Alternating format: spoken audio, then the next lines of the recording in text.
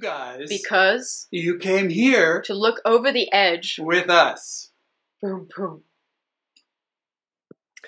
Hello, everybody. I'm Mary Alice. Welcome to the virtual fireside. You know, once upon a time, there was a world that was in crisis. People were in conflict. They didn't know what to do. They felt stuck in their stories.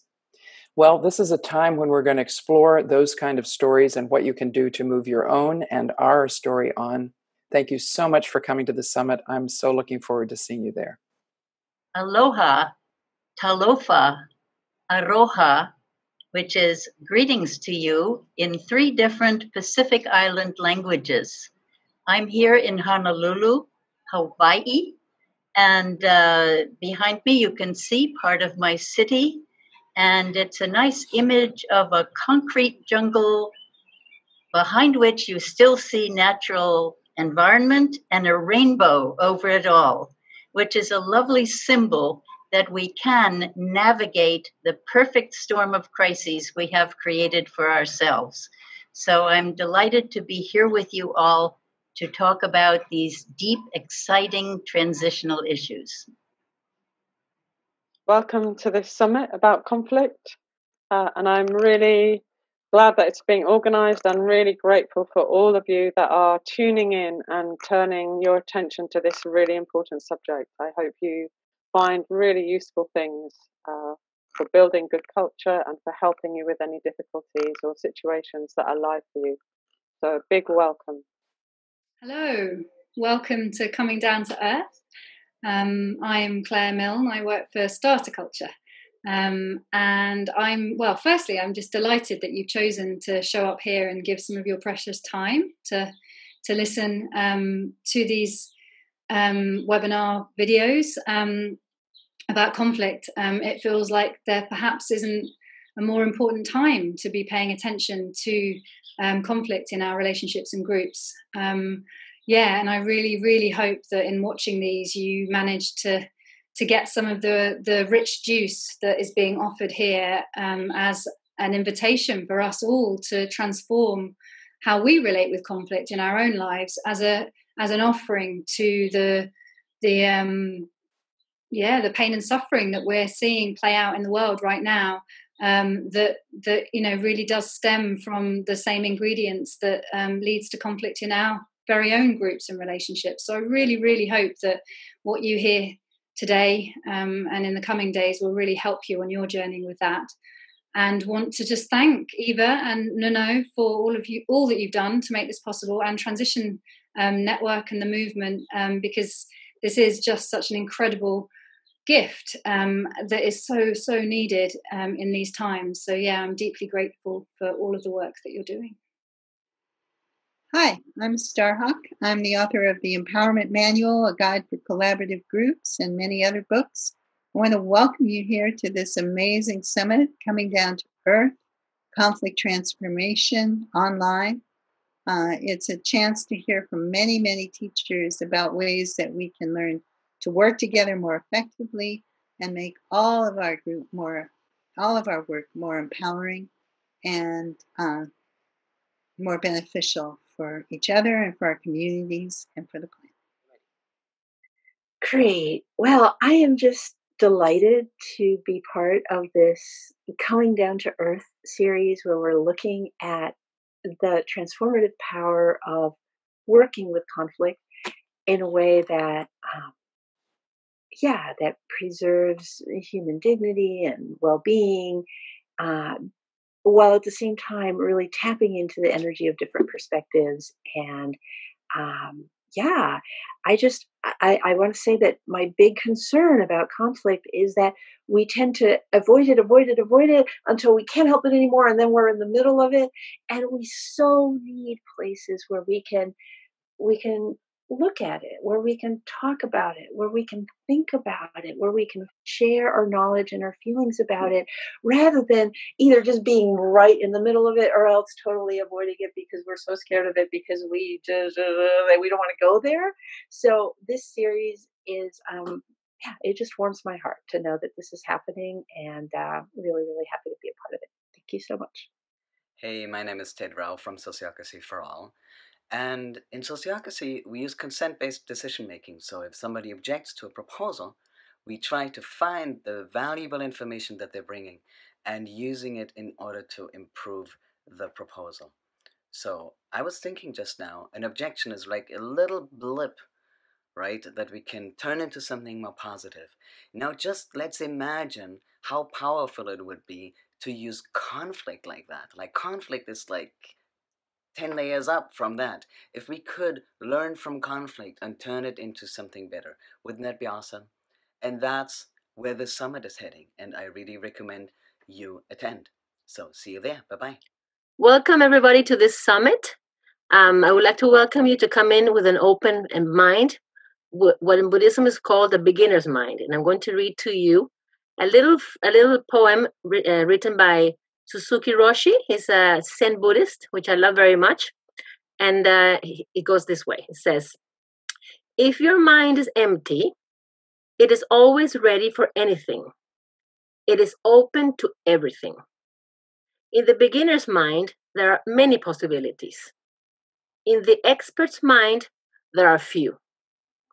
So I hope all of you to come in with the beginner's mind and enjoy and make the most of this wonderful summit. Y ahora lo voy a hacer en español. Bienvenidos a todos, queridos oyentes y participantes de esta cumbre. Les voy a invitar para que entren con una mente abierta, lo que en budismo se llama una mente de principiantes. Y les voy a leer para hacer esto un pequeñito poemita que escribió hace mucho tiempo Suzuki Roshi, que es un budista zen, que me gusta mucho su poema.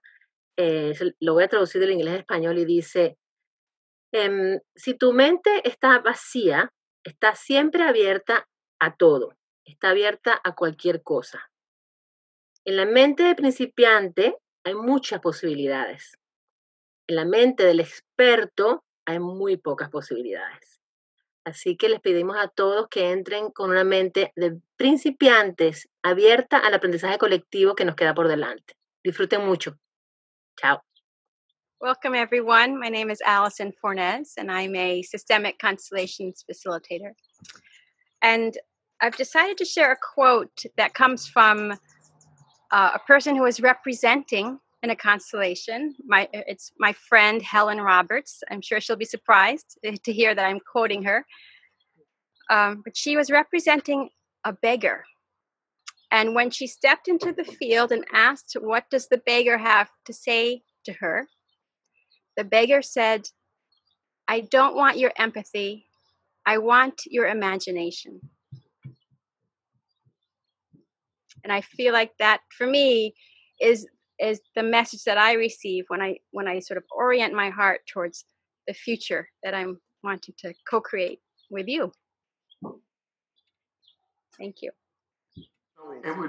It would be lovely if those of you who are participating in the summit or anticipating participating in the summit would start to welcome those who are coming, because the summit has its greatest power if it, in fact, becomes a community of the moment, a community of the now. So let's welcome each other. Hi, I'm Aniza, and welcome to the summit, Coming Down to Earth. Welcome, everyone. May this be the beginning of a deepening into the worldview and the lifestyle of conflict transformation that will bring you and all your relationships more alive, more present, more vibrant, forever and ever. A process that never ends. Thank you for being here. Welcome to the Coming Down to Earth Summit. And I want to welcome you from my origins. I grew up in a Jewish immigrant family, a family of refugees who knew how to create warmth and connection under extremely difficult circumstances. And we would call that gathering, the family coming together, mishbrucha. Mishbrucha is a word from my culture And as you are coming down to earth, you are becoming part of my mishprocha. Welcome. That was. I want to say that I show up here in this conversation with a 3-year-old daughter holding the memory that my mother died 10 years ago. My invitation for this summit and this conversation is the lineage of connections as we manage the conflict of what we love that is lost and what we fear to lose because of what we love for the future. And what I feel in this moment in time is the opportunity to transform all of the pain and all of the fear of that tension into the transformation of human presence and human cultures on Earth. So I would like to welcome everyone to this space that has been co-created between everyone. And I think the welcoming that I want to bring in is, I want to start by saying welcome to all tribes, all cultures, and all lineages that come through many different parts of the world, and all the ancestors and the people that walked before us.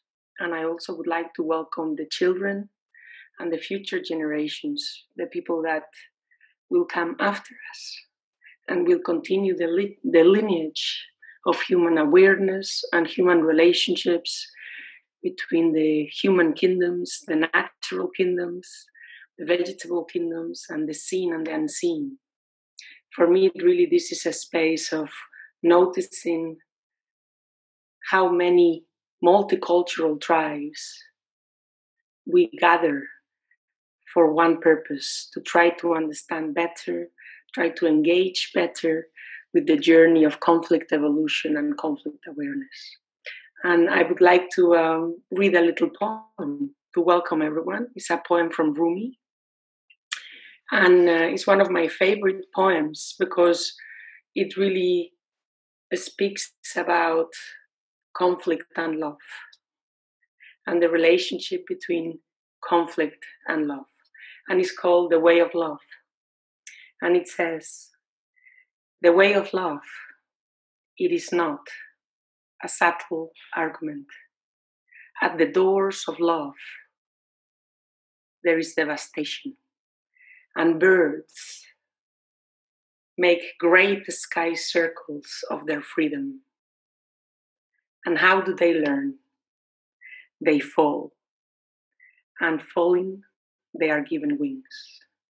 And I really feel like we are like those birds, trying to make great sky circles of our freedom and learn to understand how to use our freedom.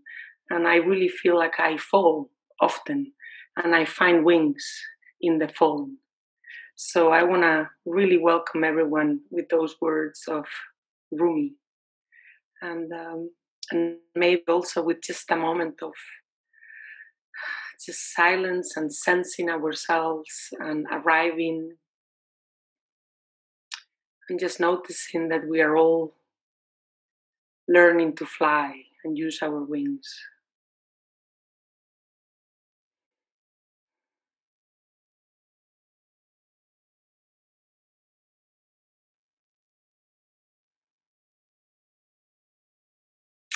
Thank you. Thank you for your presence and for your coming. Welcome, dear ones, to come down to earth for conflict transformation. Come as you are. Bring your earth, bring your water, bring your air, bring your fire, bring your spirit, bring your body, bring your emotions, and just be present as the holy, perfect, divine person you are. So welcome to the summit with all your gifts and your shadows, and hopefully we'll surprise reality until it changes to a more beautiful one. Hello, everyone. I'm so happy to be in this space with you. My name is Manish Srivastav, and I am speaking right now from India, Pune. And this is a great opportunity to share with you some of my insights that come from experience of working with conflicts at multiple levels and using contemplative social art as a method to dissolve the conflicts that hold us in our hold us from expressing ourselves fully. And as a part of the invitation, I'm going to read a poem that I have written some time back. And this poem is titled Invitation from the Unknown. And why I'm reading this poem is because if we know the answer before a conflict resolution, we are stuck. So this is an invitation to explore what is beyond what we know. Let's do it together. Invitation from the unknown. Just a few inches below the well-formed and informed lies a free flow of life. Just a few inches below the well-formed and informed lies a free flow of life, dance between is and isn't, self-creating, self-destroying. A dark river of bright light. Patterns of playful paradoxes, a sangam of past and future, timeless, fragile, fresh illusion. If you dare to tear open, if you dare to tear open the facade of known, the flow of unknown will fill you. Breathe in life, breathe out self, take a dip, dissolve. Bye. Bye. Adios. Ciao. Shalom. Bye bye. Just Bien, muchas gracias.